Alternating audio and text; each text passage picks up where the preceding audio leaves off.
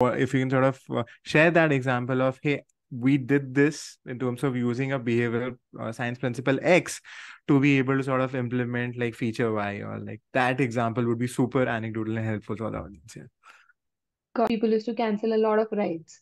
Yeah. And this is despite putting monetary fees and fines. We personalized the message and we exposed the norm. We said, hey, Nikunj, you are in the top 1% of people who's canceling a lot of rides. Okay. You shouldn't be doing that because that's not good for the driver.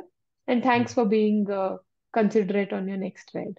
So now Mm. you know that you are in the 1% of people who showing this behavior. So you're actually being antisocial. You're not a part of the group. Okay. And that actually led us to like massive reduction in cancellation rates. And it was also a sustained thing.